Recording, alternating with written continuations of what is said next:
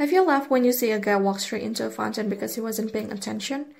Well, that's you taking pleasure in other people's misfortune. And the Germans called it Schadenfreude. Schaden means harm and Freude means joy. So, in English, it's translated to harm joy. So how is it that the Germans have a term like Schadenfreude and we don't?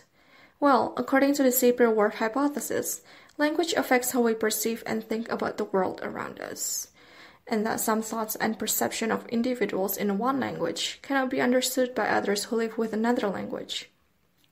There are two theories to this hypothesis: linguistic determinism, which stated that language determines how people think and feel, and linguistic relativity, which stated that language affects the way we perceive and experience the world.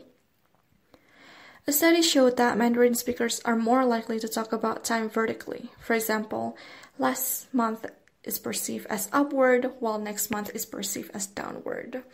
Additionally, in English, however, we are more likely to talk about time horizontally, where next month is perceived as forward and last month is perceived as backward. Also, the Brainmo people of Papua New Guinea perceive colors differently than ours. Researchers have shown that they only have 5 different color groupings, while we have 10 or more. So, back to Schadenfreude. We are familiar with this feeling of having pleasure from other people's misfortune. We just don't have a word for it like the Germans do.